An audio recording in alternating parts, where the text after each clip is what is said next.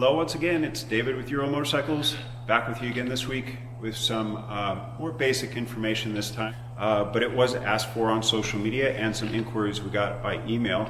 So this week we'll be going over how to program your electronic speedometer that came out in 2017 and how to adjust hydraulic steering damper or steering stabilizer for new riders.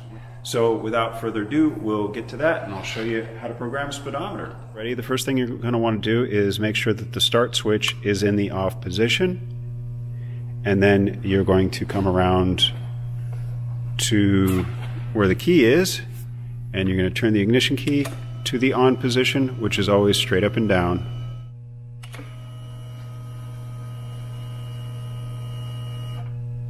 After the diagnostic sweep, the majority of your information can be accessed by using the reset button on the left-hand side. By selecting through this, you can go from the clock, which is currently on the 24-hour clock, trip 2, which is at 20.64, trip 1, which is also at 20.64 because this is a new bike, the odometer, which is a rounded up number of the trip at 20 miles. Here you see SPD, which is speedometer, displays the speed in mile per hour. In this screen you see max RPM. This is actually not active on this speedometer. Here you see max speed of 57 miles per hour. This displays the highest speed active since the last reset option. Here you have the screen with the indicator TT. This is your total riding timer. It calculates the total riding time from the time the bike was new. Here you have the screen where it says HRTT. You'll notice this is all zeros. Now this function is also not used on the speedometer. Here you see the digital voltage of the bike, which is currently at 11.8. Here you see the screen with the RT, which is the riding timer. This calculates the total running time since the last reset. Here you see the screen with AVG. Now this is your average speed meter. It calculates the average speed from the last reset. Here you have RPM, which is for a digital tachometer, not functional on this bike or on the speedometer. Now from here there's only a couple things that you can set, and that is your trip 1 and 2. So say you wanted to set trip 1 back to 0. You simply hold and press the left reset button and it resets it back to 0. So the programmable settings can be accessed by pressing the left reset button and the right mode button simultaneously and holding it. Then you can access the programming screen. Now the first thing that will pop up is the 24-hour or 12-hour option for the clock. So say you want it on 12-hour time. You can select by hitting the reset button to go to toggle between 12 and 24 hours. Now let's say we want to put it at 5 o'clock AM. So we go 5. See how it's at the PM? We keep toggling through till we get to 5 AM. The right button will put you over into the minutes, and you go to 0. Now it puts you into your maintenance reminder setup.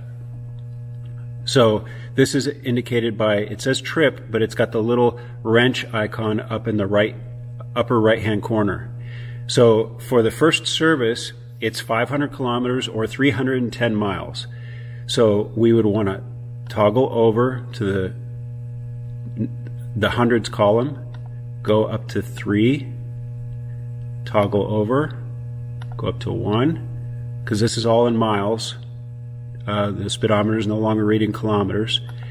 And then now it puts you into this screen, which is actually tire circumference. Do not mess with this, just mode, hit the mode button to click out of it. And now that you're back at the hour screen, you can turn off the key and it will lock in those functions. Now the first generation steering dampener represented here by this 2013 was a friction style dampening system, which was pretty basic. You had the knob here and you adjusted it by turning it counterclockwise to loosen, clockwise to tighten. The function of it was pretty basic, as you see demonstrated here. So the knob was connected to this threaded rod, this was attached to the bottom triple tree, and then this friction disc was actually attached to the frame. This part would have moved with the triple tree, so as you tightened it, it put more tension on the friction disc and it tightened the whole steering neck assembly. You loosened it, it did exactly the opposite. In 2014, the first generation hydraulic damper was released, and although in appearance it looks like something you would see on a sport bike, internally the valving, the viscosity of the fluid, the seals, everything about it was beefed up to handle the demands the sidecar would put on such an item.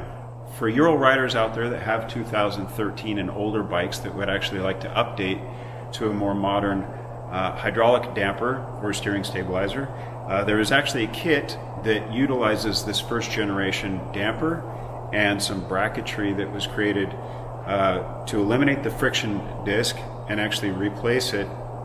You do retain this knob as that goes down and captures this, and then there's a little pin on the original triple trees that's replaced, and a bolt goes through to capture this, and then the damper connects to that.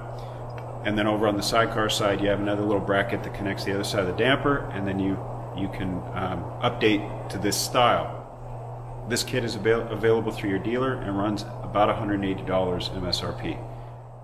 So in 2018, Ural introduced the Bitubo Gen 2 steering damper. Now this comes standard on all 2018 and up Ural motorcycles, and along with the name brand recognition, it also is 18 position adjustable instead of 16 like the first generation damper or steering stabilizer. And along with that comes the guarantee of a name brand for the quality of the product. Additionally, Bitubo wasn't able to just take a part off the shelf and offer it to us. This actually went through quite a bit of research and development as well to handle the loads that a sidecar inherently puts on a stabilizer. What I recommend for both the Bitubo and the first gen steering damper or steering stabilizer is, while you're sitting on the bike, turn the adjustment knob all the way forward or towards the front tire to its first position. This is going to be the firmest or stiffest damping that you'll have. And turn it side to side and you'll get a feel for it.